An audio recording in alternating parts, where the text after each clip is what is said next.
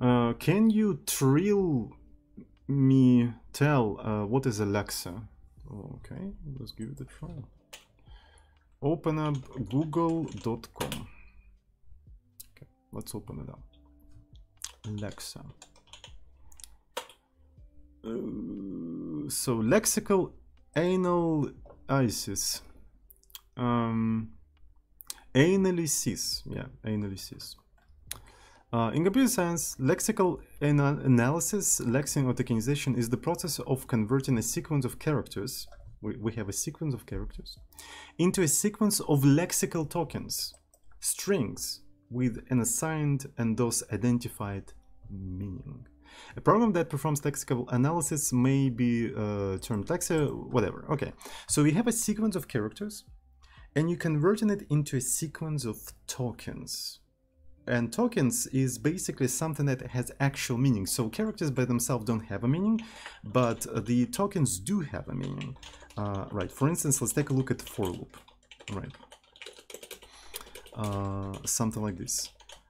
What kind of tokens do you have? So you have a sequence of characters. It doesn't really have any meaning, but the tokens that you have, the first one is a keyword for. The next one is open parent. The next token is integer. Notice how there is no spaces between for, open parent and integer, but it's still 3 tokens. What's funny is that if you remove a space between int and I, this becomes a single token, right? But if you put spaces in here, or remove spaces from here, it's still gonna be 3 tokens.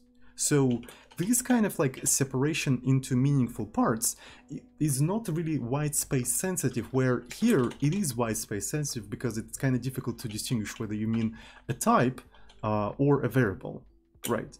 So in the process of analyzing where, like, what is a symbol, what is equals, what is a number, what is a semicolon or something like that, is called lexical analysis or tokenization. So here you have a sequence of characters, here we have a sequence of tokens, right? And tokens are keyword, this is a keyword, then open parent, then symbol, another symbol, right?